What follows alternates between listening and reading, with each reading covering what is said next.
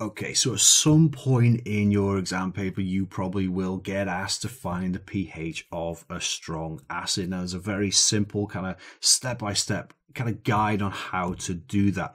So what are we going to be using? Well, we're going to be using the standard pH calculation expression. That is pH equals minus log base 10 of the hydrogen ion concentration. So of course, in any of these questions, what we're looking to find is the hydrogen ion concentration. That's what we're aiming for. If we can't find that, we can't find the pH. But there are a simple kind of number of steps that we can follow based on the question that we can actually use to find this hydrogen ion concentration.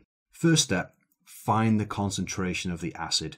Now, it may be that it's a reaction that you're looking at and you need to use a bit of stoichiometry. Maybe you've been given a mass and a volume and you have to find the concentration of the acid in moles per decimeter cubed. However you need to do it, you need to find that first. Once you've found that, you need to decide, is it a monobasic or a dibasic acid? Okay, so use a bit of stoichiometry then to find the hydrogen ion concentration, because it fully dissociates.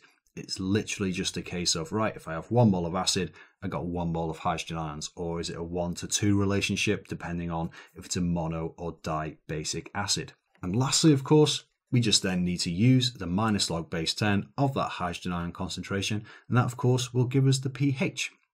So, couple of example questions here for you.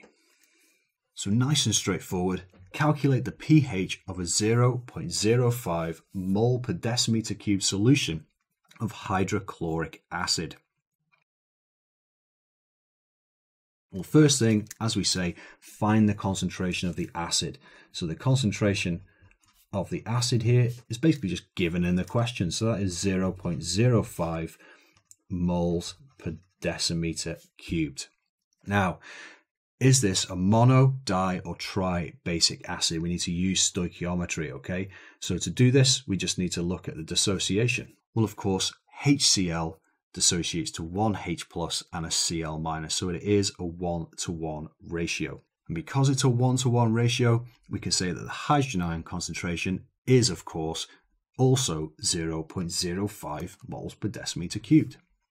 So what we need to say now is that pH equals minus log base 10 of our hydrogen ion concentration, which is 0.05. Okay, so I'm just going to plug that into the old calculator here. So minus log of 0.05, close the brackets on the calculator, and that gives us a pH of 1.3. Okay, now a lot of the time they will tell you how many decimal places to put it. It's usually 1 decimal place. Okay, so that is our pH of our strong acid.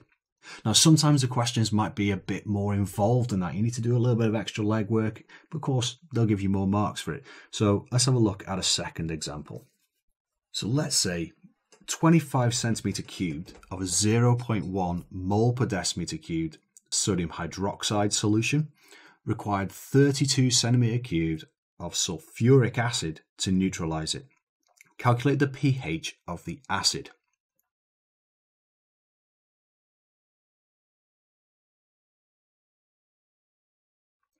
Well, first thing we need to do here is, of course, find the concentration of the acid. Now, imagine this is, let's say it's a titration, okay? That's all it is. In order to find the concentration of acid, we need to find the number of moles of acid in that 32 centimeter cubed, okay? So to do that, we need to look at the reaction between sodium hydroxide and the H2SO4. But let's find the number of moles of sodium hydroxide first, because you know what? If in doubt, just find the number of moles of something, anything, okay? So let's do that first. So number of moles of sodium hydroxide equals concentration times volume, which is, of course, 0.1, which is our concentration, multiplied by 25 over 1,000, okay? Simple mole calc there, okay? Using decimeters for our units of volume. So 0.1 multiplied by 25 divided by 1,000, and that gives us, so 2.5 times 10 to the minus 3, and that is our number of moles of sodium hydroxide.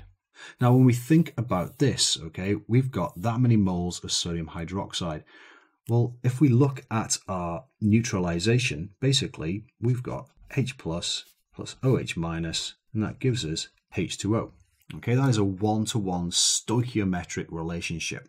If we've got 2.5 times 10 to the minus 3 moles of NaOH, we're going to have 2.5 times 10 to the minus 3 moles of sodium, of hydroxide ions. Okay, what that means is they're going to require a one-to-one relationship, so they're going to require the same number of moles of hydrogen ions. Okay, so we've actually found, or we can find, the number of moles of hydrogen ions directly in this relationship. So therefore, number of moles of hydrogen ions equals 2.5 times 10 to the minus 3 moles. Okay, so it's exactly the same. So we've almost skipped a step here. Rather than find the concentration of acid, which we can do, okay, we can take this number of moles and divide it by 2, but then we'd have to times it by 2 later on to find the hydrogen ion concentration. So we're skipping a step here. So we know the number of moles of hydrogen ions. Now we need to find the concentration. How do we do that? Well, it's got nothing to do with this. This is the NaOH here. It's this here. This is the volume of the acid. But we're going to have this number of moles of hydrogen ions in this volume. So hydrogen ion concentration equals number of moles divided by volume. So that's 2.5 times 10 to the minus 3 divided by 32 over 1,000. Plugging that into our calculator, 2.5 times 10 to the minus 3 divided by 32 over 1,000. And that gives us 0.078 moles per decimeter cubed. So of course, oops, I should have kept that in there. That's our hydrogen ion concentration. Of course, the last thing is pH equals minus log base 10 of 0.078.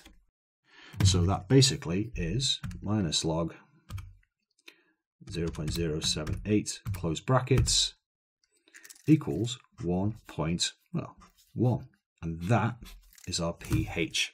So even when you're given a question and you haven't got much information about the acid, just make sure that you are able to find that number of moles or indeed concentration of hydrogen ions. One way or another, if they're feeling fruity and they're feeling a bit mean in the exam, they'll do something like this, okay? But it's just a simple mole calc like you've been doing for ages. So just make sure that you're able to do that and just be careful of your stoichiometry, okay? So finding the pH of strong acids, it's all about the protons. Find your concentration of hydrogen ions and you can't go wrong, okay? So that's finding pH of strong acids.